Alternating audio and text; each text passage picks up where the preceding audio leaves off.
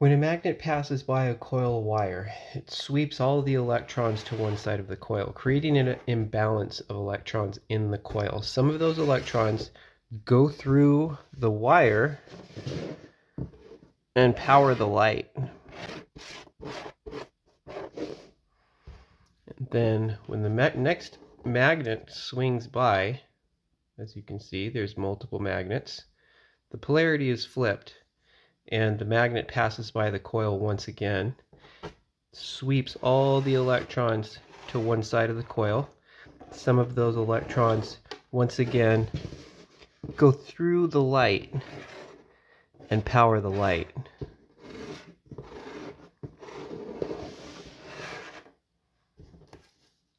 And the process keeps repeating over and over again. This oscillation of electrons going back and forth in the coil is alternating current. That's how the electrons go in the coil. They go back and forth like this, and what you end up with is a wave sign.